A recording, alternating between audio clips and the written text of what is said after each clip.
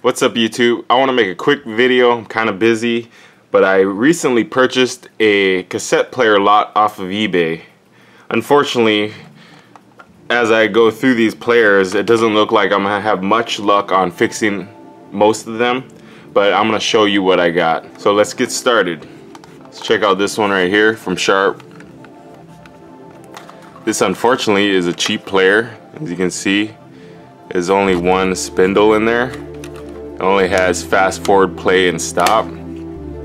Definitely a 1980s model. Here's one that I was most excited for out of the whole lot. It's this Nyko cassette player. They're extremely hard to find. I can't find really much information on their portable players. There is some information out there about their tape decks, but nothing about their portable line. This is all metal. Not really any plastic at all on this unit. It does have a record function, fast forward, rewind. It does have a more old school way of popping out the cassettes.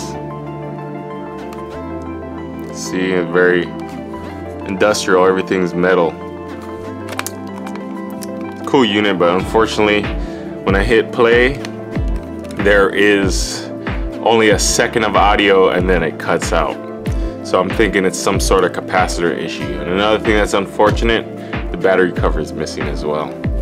We got this beast of a player right here, the General Electric cassette player. This one also not working, unfortunately. So it'd be another cool one to have. Definitely would turn heads with this big old thing in it.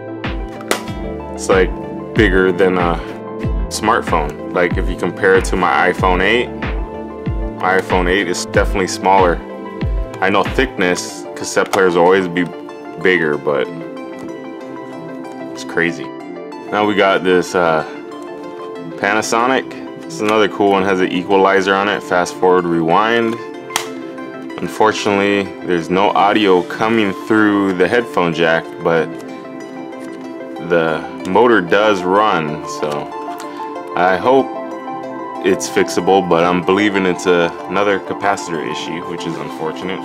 This one I was in the making of trying to fix, but given that there was a bunch of poor solder joints and a lot of flux everywhere, some of the wires have disconnected.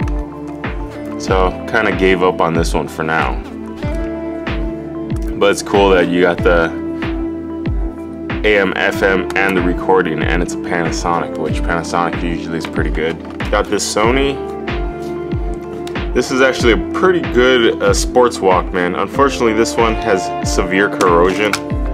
The spring inside here is like gone almost. It's kind of in a pretty rough shape. I have one of these personally too. Here's my model. This one's fully functional. The one I got in the lot, it's not so good. So the lesson here is beware and ask a lot of questions before you buy a lot. I've bought many lots before, but this is the worst lot I purchased in years. Got this another one that's cool. It seems like everything is functioning on this one, but the door is totally thrashed, which is really unfortunate. I think this is a pretty cool player. It's very unique too. You don't see too many Toshiba players out there, and I would have rocked this. It's pretty cool. Got this Panasonic player. I was also working on restoring this one. I was able to swap out the belts, adjust the speed, but there is heavy wow and flutter, and I don't know what's the reason for that. There was like this powdery substance inside the unit itself. I don't know if it needs to be lubricated. But yeah, it looks pretty cool. From the front, it almost looks like one of those high-end Walkmans. And you got this Street Beat right here. These are one of those cheap budget players. It's pretty bad. It doesn't work well. I'm not even planning on trying to fix it because this is more like street trash. We have this Emerson right here also. This has AM, FM, and recording on it, which is pretty cool. I was dubbing a couple tapes on here. This also has a lot of wow and flutter. I replaced the belts, but still has that flutter going on. Maybe the same issue as the Panasonic, I'm not sure.